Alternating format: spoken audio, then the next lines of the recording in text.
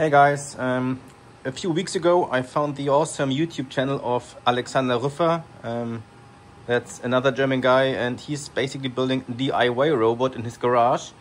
And he also has an ATC spindle, and he found an incredibly simple but genius way to utilize the cheap Chinese 3D touch probes that we all use with his ATC spindle. And basically what he's doing is he uses these kind of cheap magnetic pogo pin connectors that you can get for a few cents from China or eBay or Amazon. Basically he took an USB-C cable, cut it in half, soldered the one end to this let's say male side of the connector. The other end is connected to the spindle, and whenever you load the probe with your ATC spindle, the connection will be established by these magnetic pogo pins. And this is it's genius. I wonder why no one had the idea before, and I thought I have to copy that for my system. And let's see how that works.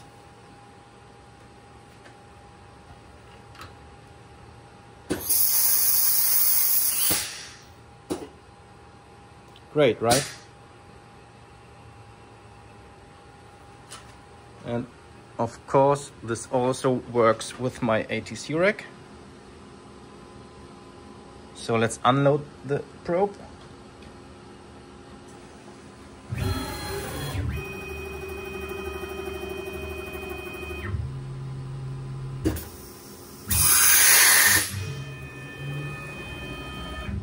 And what's even more genius, Alexander triggers the probe right after he picks it up to verify that the connection has been established. And I'm doing the same.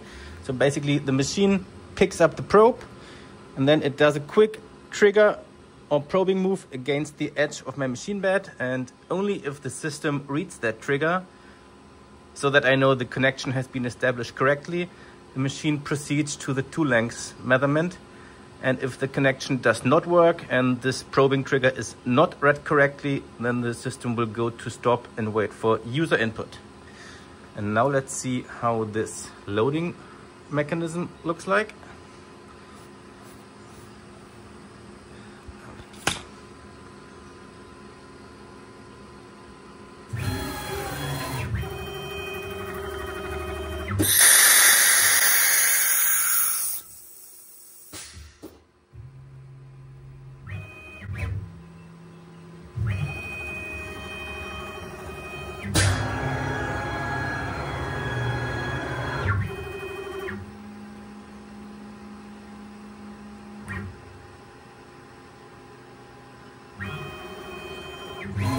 I love it. It's genius. And once again, it was not my idea.